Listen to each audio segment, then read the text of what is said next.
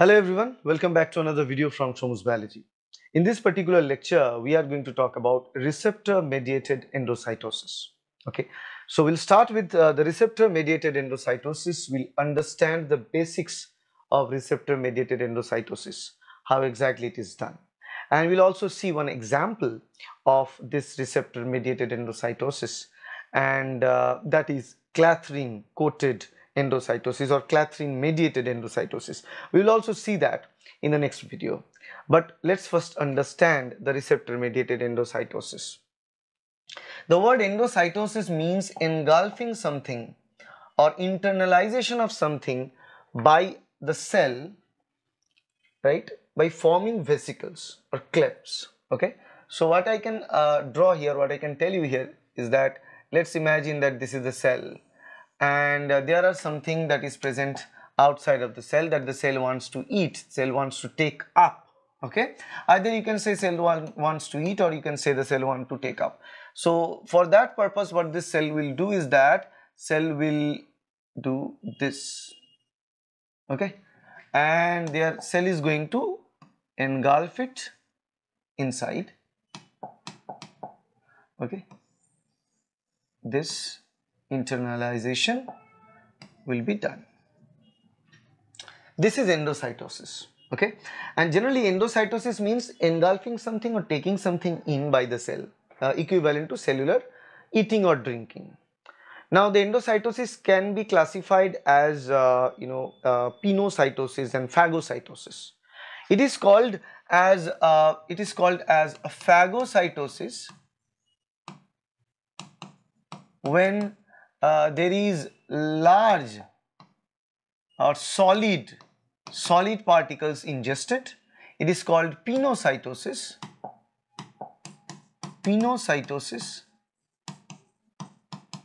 when they take liquid substances. Okay, that is endocytosis as a general idea. So when the macrophage, which is a immune system cell, is going to engulf a bacteria, eats the bacteria is solid as per this classification. So macrophage eating a bacteria is an example of phagocytosis. So phagocytosis and pinocytosis both are examples of what? Endocytosis. Now what we intend to talk about is the endocytosis mechanism. How exactly? So endocytosis mechanism is very simple. The cell rearrange its cellular components. They rearrange the cytoskeleton elements like microfilaments, like actin filaments. They try to push from this both sides of this. So this is the arrow depicting how exactly the actin filaments rearrange in order to create a cleft or a vesicular cleft like this. Once the cleft is formed, the membrane fuse and the vesicle takes up the particle inside. Whether the particle is large or particle is solid or liquid, it takes the particle inside. This is the receptor mediated endocytosis, the idea of the receptor mediated endocytosis. The idea of endocytosis in a general. But what about receptor mediated? When we use this term receptor mediated, that means the endocytosis by the cell is regulated. The endocytosis can be regulated or can be without any regulation. But when it is regulated by some sort of signaling molecule, then it is called as receptor mediated endocytosis.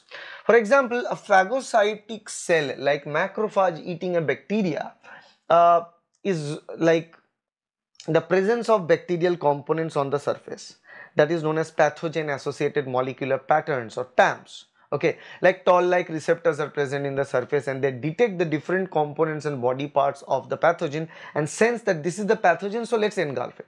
So this is one just example of that. For example, if there is a hormone released, and received by the receptor, then the receptor is starting to act according to the plan of the hormone's release, and the receptor now start to receive the hormone and they initiate release of further hormones. So the whole different glands of our body, for example, the pituitary is regulating thyroid gland, adrenal gland. So the hormone based signaling process also is kind of following the idea of this receptor mediated processes, and in that case sometimes the hormones effect or the growth factors effect is visible in case of receptor mediated endocytosis. So upon receiving a signal in terms of a protein, that's a hormone, then the endocytosis process is triggered.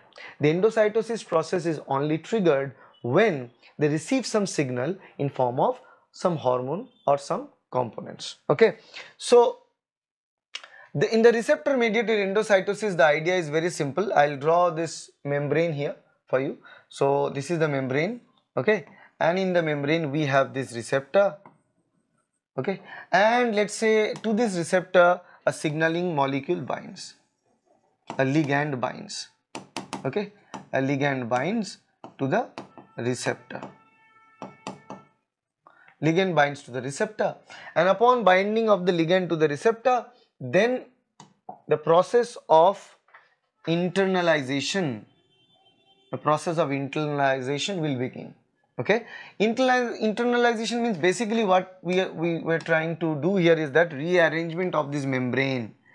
It is a rearrangement of this membrane. The rearrangement of the membrane will be done, and whatever particle that is present out there, whatever particle that is out there need to be taken, will be taken inside through this process. And for this receptor mediated endocytosis, what we need to do as a cell, their membrane need to be modified. The membrane needs to be modified means the membrane structure need to be altered in such a way that they form vesicle in the cytosolic site. Inside of the cell they should form a vesicle, and for the formation of this kind of vesicles they need proper rearrangement of the cytoskeleton elements like microfilaments, like actin filaments. Also they need so either you can do the cellular rearrangement by these microfilaments, or you need dedicated proteins to form this cleft, what is called as cleft. Remember, this is known as the formation of the cleft. So cleft forming proteins are required, okay, cleft forming proteins, and those proteins are known as either COP proteins, example is COP1, COP2, involved in the process of the anterograde and retrograde pathways respectively, and there are other proteins known as clathrin. Clathrin protein is also involved. Well, clathrin protein's job is to again form this cleft and snatch any particle, whether it is solid or liquid, inside of the cell. That is something that we need to do, that is something that we need to be done. Okay, so this is an idea of the receptor mediated endocytosis, where the ligand binds to the receptor, then the cleft is formed, and then they take the solid or liquid particles inside. Now for the formation of the cleft, as I told you that the rearrangement of the membrane of phospholipid is important. So the membrane need to be really dynamic in the area of this receptor mediated endocytosis. The membrane fluidity need to be high, membrane needs to be very much dynamic in this area, so they should carry more cholesterol, more sphingolipids instead of phospholipids as well. Phospholipids will be there, but sphingolipid cholesterols are also required in this area. And the third thing is that after the end, at the end of the formation of this cleft, they need to clip it off, right? To clip the cleft off, they need to seal it right here. So I'll take a different color, so I need to seal it here, right? So to clip it, they need proteins like dynamine. Dynamine protein is required, which can snatch this vesicle out or clip it out. It's like formation of this vesicle, and then you use a scissor. So dynamine act as a protein with scissor effect or clipping effect that cause the vesicle to cut out for this formation. Okay, that is the receptor mediated endocytosis for you. Now I'll also tell you the importance of this receptor mediated endocytosis to you as well. I'll also tell you that here we have the examples of receptor mediated endocytosis, some of the examples for you. LDL uptake of low density lipoprotein. LDL binds to the LDL receptor. Okay, LDL receptor is there in the surface, and LDL, low density lipoprotein, binds to it. The vesicle transport LDL to lysosomes where the cholesterol is released, because the LDL or low density lipoprotein is rich in cholesterol. It is a bad protein, and if more and more LDL is circulating in your bloodstream, that is alarming for your heart condition or heart diseases. So the LDL binds to the LDL receptors, and then the vesicle transport this LDL to the lysosome, and when the LDL is fused with the lysosome, the LDL components are released, and that is the end process of any receptor mediated endocytosis. At the final step where the vesicle which is internalized need to be fused with the lysosome, because once the vesicle is formed and clipped out, vesicle is now in the cytosol, it is known as the endosome. The vesicle that is formed via the endocytosis is called endosome, early endosome. It's called the early endosome, and this early endosome is going to fuse with the lysosome. The lysosome is basically enzymed, hydrolytic enzyme filled sac in the cell. So once this early endosome, remember this is the vesicle, this is early endosome, and let's say that this is lysosome.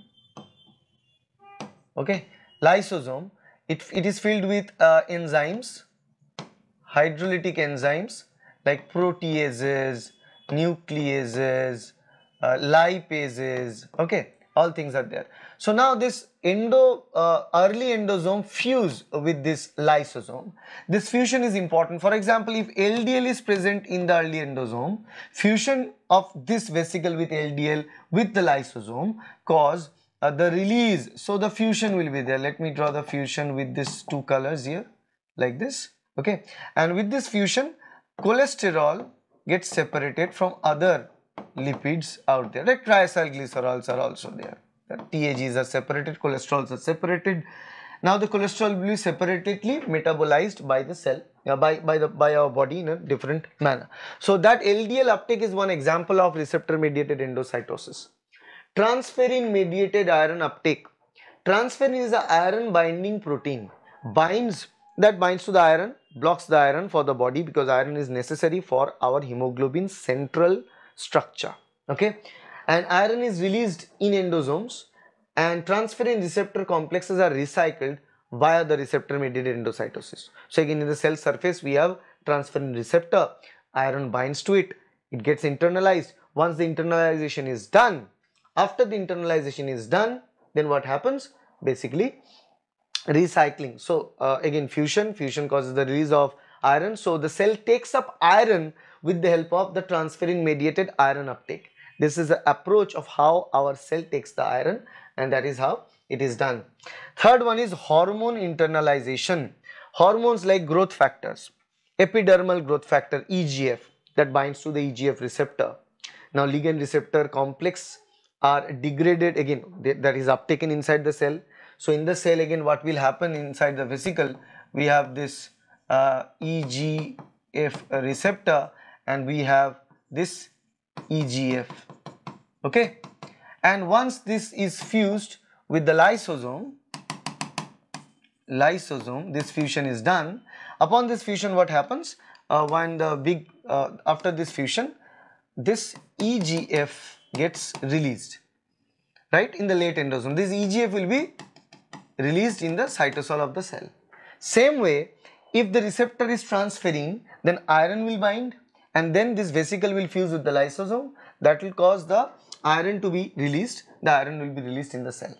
So this process continues in various different places in the body, various different places in LDL uptake, in transferrin mediated iron uptake of the cell, hormonal uptake, or let's say growth factor uptake, epidermal growth factor, human growth factor. There are multiple growth factor uptake, all follow this receptor mediated endocytosis.